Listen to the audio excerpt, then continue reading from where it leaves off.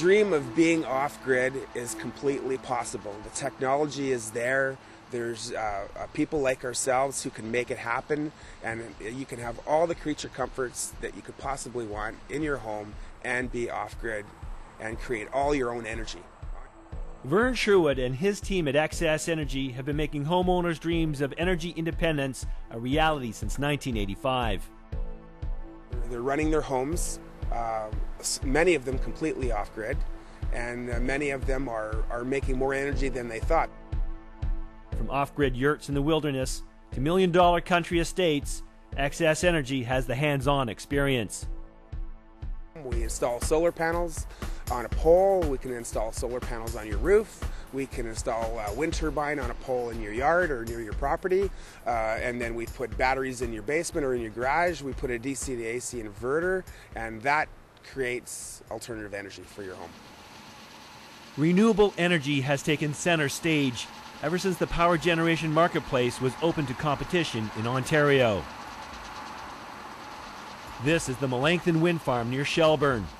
Canadian Hydro Developers has built more than 45 turbines here. Another 88 are on the way. These turbines currently generate 65 megawatts of electricity. That's enough to power 20,000 homes. Ontario Power Generation is currently paying 11 cents per kilowatt hour for wind energy and more than 40 cents per kilowatt for solar. Now even small producers can harness the wind or the sun and get cash value for the energy produced through net metering or standard offer contracts with Ontario Power Generation.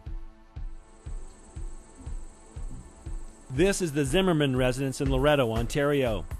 This 2 kilowatt array produces all the energy for the farm and runs the meter backwards. Well, this is telling what the house is using right now. We're using 5 amps. You go over here. We're making 13 amps. XS Energy helped Paul Barker deliver a knockout punch to the local utility company. This was the first grid feed in the city of Toronto. The idea is that we're blackout proof now. I don't need to worry about my wife or children, or when I'm at work and the power goes out, our house is fine. Things like that. I don't mean to be smug about it, but people spend more money on stupid things. Nick Theory is also generating his own electricity in downtown Toronto and leading the way. I'm always an early adapter. I just wanted to do it. I think that in the long term there's going to be trouble with the supply of power. And so I'm trying to get ahead of that little curve. Whether this is a solution, I don't know. I mean, it's trouble-free as far as I can see.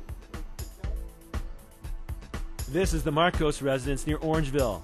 A 3.2 kilowatt turbine and these solar arrays supply all the energy needs for the 8 people living in the 3,000 square foot off-grid home. Bert Green and his wife live off-grid on their farm near Arthur using this turbine. Oh, any power you need. Gas pumps and lights and water pump. And, that's all you need in a house, to live in a house and have a shop.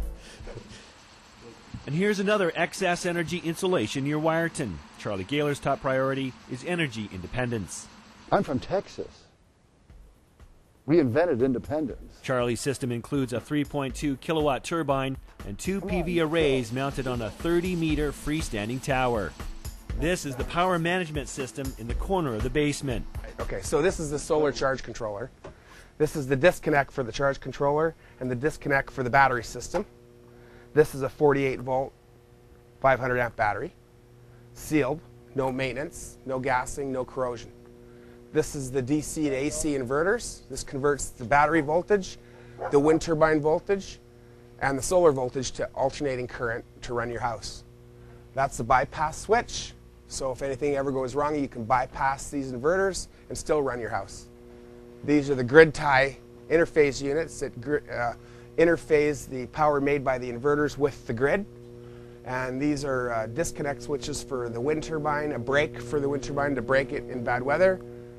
Brake as in stopping, and then this is the dump load, so if the batteries are full charge and the grid's off and you're making more power than you need, it'll go to the dump load. it's just there and it works, and we don't care if the power goes out, except our neighbors show up and want things like hot food, and coffee, a shower.